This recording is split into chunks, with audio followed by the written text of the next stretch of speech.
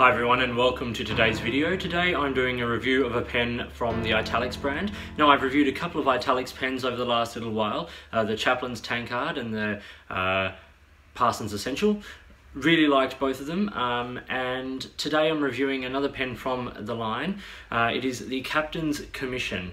Now this pen is a little more on the one of the sort of slightly higher priced Italix pens, but I think you get a lot of pen for it. Now Italix pens are primarily sold through Mr. Pen in the UK. I'll link that down below, where Peter over there provides a fantastic service making or getting these pens made. They're made elsewhere, as the website suggests, sort of some of them in the East, and then selling them under the Italix brand.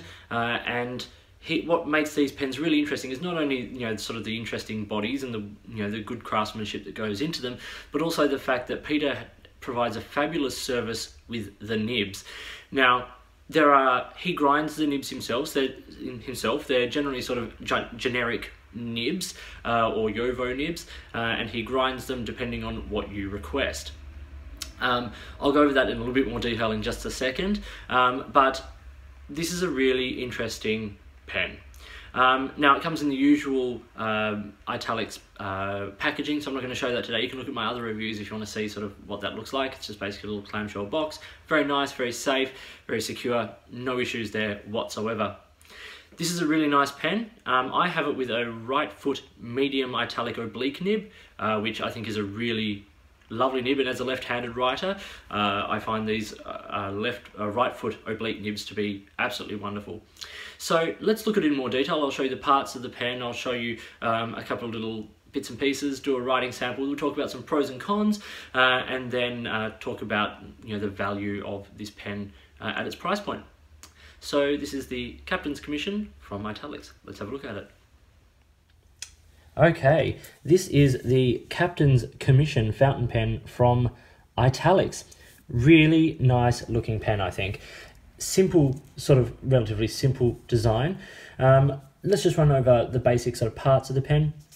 The body is made of piano lacquered brass, and then we've got chrome trim, nice sort of chrome cap, end caps, finials, all that sort of stuff, and a little black top of the cap there. A spring-loaded clip, a springy clip. It's quite a good clip actually. There's a nice amount of tension on it. It's not going to go anywhere if you put it in your pocket or anything like that. And it's also sort of got a nice profile to it. I actually think this pen in general has a really nice profile and shape. The way it tapers from the top of the cap right down to the end of the pen, I think is actually really quite nice. It's also a substantial size pen and has substantial weight to it, which of course that metal body will allow. Screws to cap. Let's just see, just for the sake of the exercise, how many screws. You can see it's quite a few. So we've got 1, 2, 3, about 3 1/4, I suppose, which is not too bad. It's certainly not a quick draw pen for short note taking, things like that. This is a pen that you write with, and I think it's a beautiful, beautiful pen for that. If we look at the section here, we have a nice sort of taper and then flare at the end, which leads down to a nice number 6 nib. I think to me that looks like a Yovo nib that has been laser engraved there with the Italix logo, which is great. And then, as I said, this is a right foot. As you can see there, it tilts down to the right. Right foot medium Italix oblique nib. Great for left-handed writers. The left-handed oblique would be great for right-handed writers if you turn the pen a little bit. There's also a huge range of other nibs, which I will get to in just a second. So, it's not a huge section, but it is nice sort of size, and the pen does fit very nicely in the hand. It's long enough to use unposted, although it does post, but as you'll get to once again in a second, it does make the pen a little bit back heavy. The branding on this pen is minimal. It is just there on the, as you already saw on the nib, but also there on the cap, the center band there. It says Italix as well, and not much else. There's this lovely sort of engraved pattern on the cap, which provides a nice texture, but also provides a nice sort of visual design element, which I quite like. This pen is going to pick up fingerprints. It's sort of shiny and black and silver, but I think it's worth it. I think it's a really nice pen. So what makes these pens interesting, other than the fact that they're nice looking pens, is the nib options available. I've mentioned this a couple of times now, but just so you're aware, for this particular pen, you can choose something like 27 or 28 different nib options. So I'm going to run through that now, just very quickly. So standard non-italic nibs, you get extra fine, fine, medium and broad. There's also a medium 18 karat non-italic nib, but that will cost you a considerable amount more. Oblique non-italic nibs, you get both left and right fine, left and right footed medium, left and right footed broad. Then you get the italic nibs. Now the italic has fine, medium, broad and extra broad. And then you can get italic oblique nibs, fine left or right footed, medium left or right footed, broad left or right footed, extra broad left or right footed. And then there are the cursive nibs, fine, medium, broad and extra broad. So that is a huge, huge range of nibs that you can get on this pen. I would be surprised if there is any other pen on the market right now, particularly at this sort of price point, where you could get anything close to that range of nibs. So really great job, Mr. Pen there in the UK. Peter does a fabulous job with that. The pen is a cartridge converter pen. It takes standard international cartridges and converters. It comes with a Schmidt converter there. I have this inked with Pilot Iroshizuku Kon Peki, which was chosen by some Instagram viewers for this pen review. And yeah, it's just a really great pen. As I said, it's steel nib. This is the Ovo steel with the plain plastic feed there and everything. So you're not going to get line variation or anything like that out of the nib, but you do get such a variety of nibs that doesn't really matter. Let's look at the size and weight of this pen now. So, capped, it is 145 millimeters, so not a small pen. Uncapped, it's 133, which, as I said, makes it still absolutely big enough to use unposted. And posted, it's 158, so it does post quite deeply, but it's just a little bit back heavy. The pen weighs 52 grams, so not a light pen. 27 of that is in the body and 25 of that is in the cap. So when it is posted, you are putting a considerable amount of weight on the back of the pen. And that's not necessarily an issue. If you have really big hands or hold the pen further back, that weight is going to sit on the webbing of your hand. But for average size hands and people who hold the pen on the section where it's designed to be, it is a little bit back heavy. Now, I do want to address these threads and the step down. I always get asked these questions and they're things that I don't necessarily think about. So the threads are very smooth and the step down is minimal. You can feel it if you hold the pen further back, but for me, that's actually a nice point of grip. And so with that little flare on the end, it actually sits nicely in there. So it's not an aggressive step down and the threads, as I said, are quite smooth.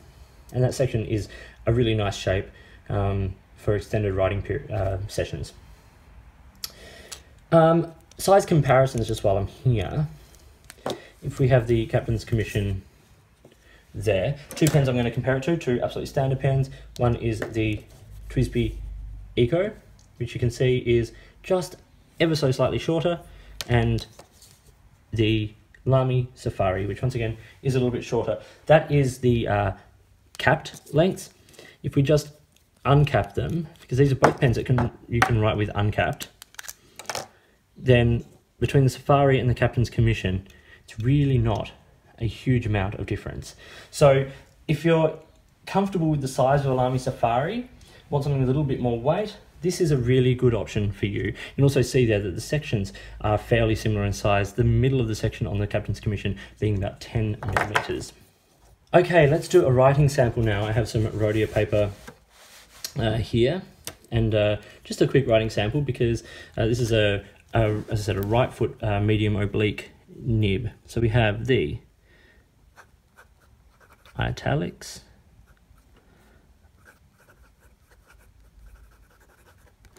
Captain's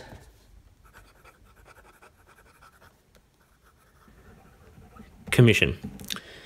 This is a right foot oblique nib with a medium italic grind on it.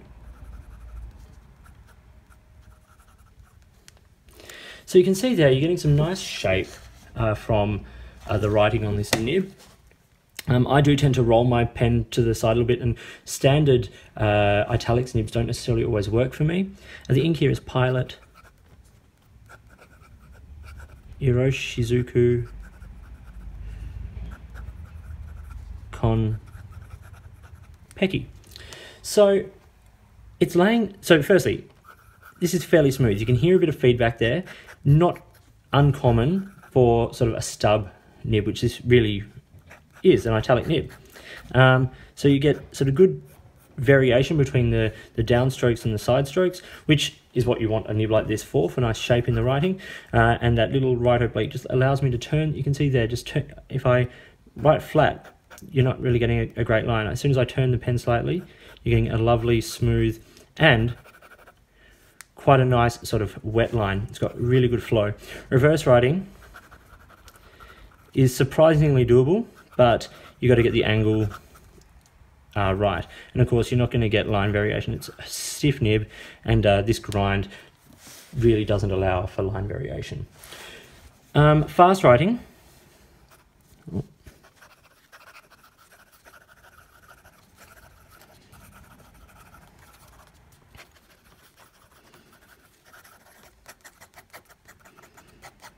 You know, it keeps up pretty well. A couple of little sort of spots, but you know, that's also alignment on the page. So the nib and feed on this pen are really great. Excellent flow, excellent line, really just a joy to write with. Okay, before we get to the pros and cons, let's talk how much this pen actually costs. So the Italix Captain's Commission comes in from the UK at £55. Now, it is available primarily through Mr. Pen, through the website, which, as I said, I've linked below. You can also sometimes get these Italix pens on mass drop and things like that. The Parsons Essential comes up there occasionally. But I think really the best way to get these pens is through Mr. Pen directly. So that £55 is including VAT. So if you're outside of Europe, that comes down to, well, in Australia, down to about £45. So it's not the cheapest pen around, but with these nib options and with the build quality, it is a solid, sturdy pen. I think you're getting value for your money with this one. So let's talk pros and cons. Let's start with the cons. Firstly, the cap weighs a lot. So if you're going to post it when you're writing, it is going to be slightly back heavy. This design, this shape is not going to be for everyone, and neither is this sort of pattern on the cap. It's not a subtle pen in a lot of ways, but I think it's classic enough and almost in a way restrained enough that you could get away with using this for professional use. If you don't use this pen posted, this is a classy looking, very nice looking pen. Really, for me, that's about it in terms of cons. I don't find many cons with this pen. I think it's a really, really nice pen. Okay, now let's talk pros. The section. I love the section on this pen. It's a nice width, it's got a great shape. My finger nestles nicely in there, and that is the same if you are a right-handed writer. Now, I'm not going to do a right-handed writing sample with this pen because of the grind. I'd end up sort of with that sort of scratchy, not making contact on the page unless I turn the nib. And even there, like drawing that across the page, very smooth, very nice. But it is a nice section to hold, and also the size of this pen is a real pro, because it's a good size, it's got good weight, it's nicely balanced down towards the front of the pen, particularly if you don't post. And so it allows for long writing sessions, and with writing that looks nice with this shape, why wouldn't you write for long sessions with it? Now, the value of this pen is a pro. Even at £55, which is roughly about around the 100 Australian dollar mark.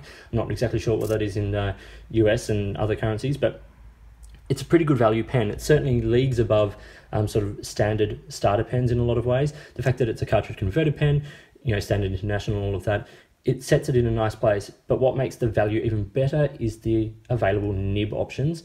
With 27 different nibs available on the pen, 26 of those, you know, not too expensive. The gold one, of course, adding extra price to it, of course. You know, you're getting good value. You're getting a pen that has, you know, nice nib options, and I can't really say much more about it. I really like this pen. I think it's an interesting pen. I love the Italix pens. I think they're a fabulous option. If you're wanting something that's relatively affordable, that's not, you know, everything from sort of Lamy Safari price right through to, say, some of the higher end TWSBI options, then I think these are really, really great. Smooth riders, well-tuned nibs, wet. What more could you possibly ask for?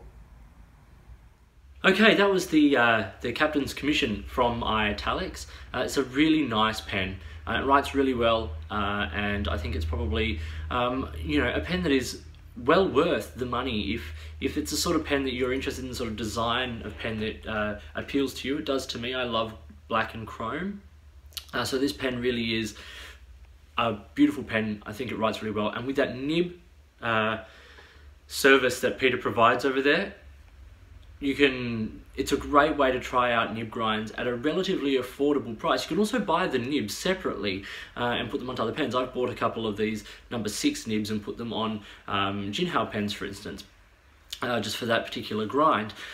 So, try out the nibs, check out Mr. Pen in the UK. I think his service is fabulous over there, and I hope you found this video on the Captain's Commission to be interesting and useful. If you did, give it a thumbs up and subscribe to my channel. All of that helps me build up my subscriber base and all of that sort of stuff, and helps me to provide more videos to you. You can find me on Instagram or Twitter at @the_offstage_me. You can also email me or comment on any of my videos here if you'd like to get in touch. If there are products you think I should be looking at, things from your country or things that you particularly love, let me know. I'm really keen to find out what's happening around the place. Or if there's a way you'd like to support my channel, either through product sponsorship or any other way, get in touch and let's see what we can do. In the meantime, enjoy your pens, enjoy writing, and I'll talk to you later.